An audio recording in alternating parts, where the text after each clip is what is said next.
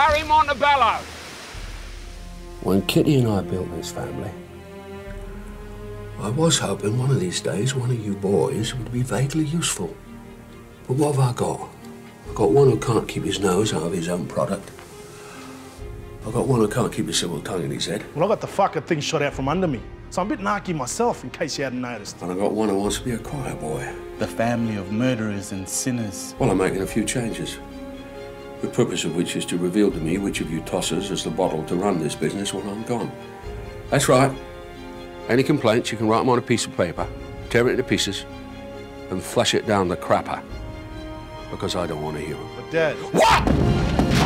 Hey! TJ, come back here! Well, who would you rather be in charge of this family?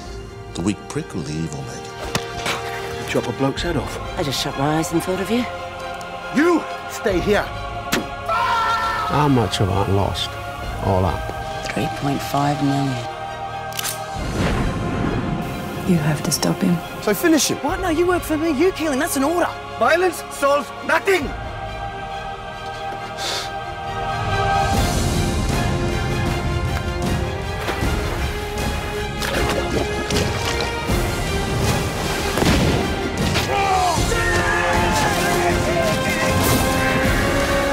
All I need to know is if you're going to back up for these two nasty little maggots. Do something right for once in your life. Jesus, give up!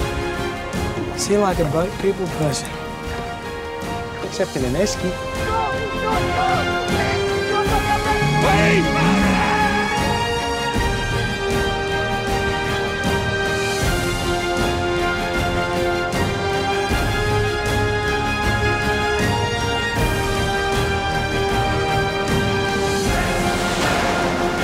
We are what I say we are.